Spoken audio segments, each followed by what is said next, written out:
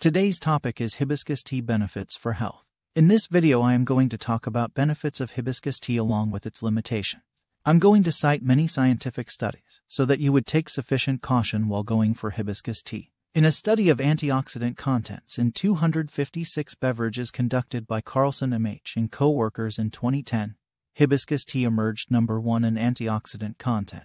Hibiscus tea is well known for its tremendous blood pressure lowering effect. But do you know the associated risks of drinking this tea? Most of the videos you watch and articles you read online are not very factual. There is not so much clinical trial done on humans. Research is done so far found some important benefits. Hibiscus tea is the best for high blood pressure and have same or higher effect than many blood pressure medicines. Some studies also have found hibiscus tea lower bad cholesterol and glucose level.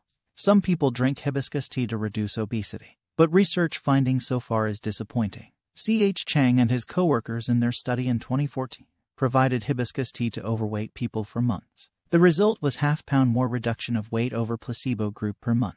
The cholesterol-lowering capability is also questionable. Researchers so far have not shown uniform results. Z. Aziz and his fellow researchers have reviewed research works done on effect of hibiscus tea in lowering cholesterol.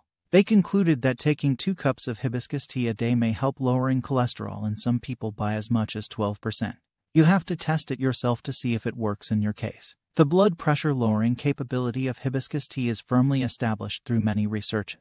It can be more effective than blood pressure medications. A double-blind, placebo-controlled study out of Tufts University that compared hibiscus tea with an artificially colored and flavored lookalike. The findings showed that 3 cups of hibiscus tea a day significantly lowered blood pressure in hypertensive adults better than the placebo beverage. Yet another premier study was conducted by Tufts University. Participants were told to take a cup of hibiscus tea with each meal. They were able to bring down their systolic blood pressure by 6 points. A Herrera Arellano and his co-workers tested effectiveness of hibiscus tea against a leading blood pressure lowering drug called captopril.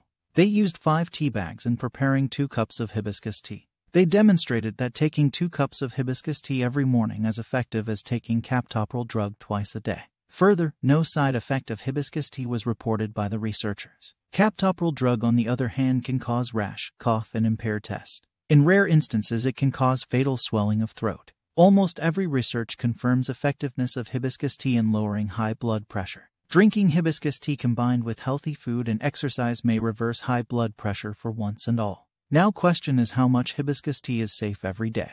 Daily 2 cups of teas after meals are effective. To be at safe side, drinking more than 1 quart of tea per day is not advisable. It's better to take a break for a week or 2 from drinking this tea after you achieve your desired result.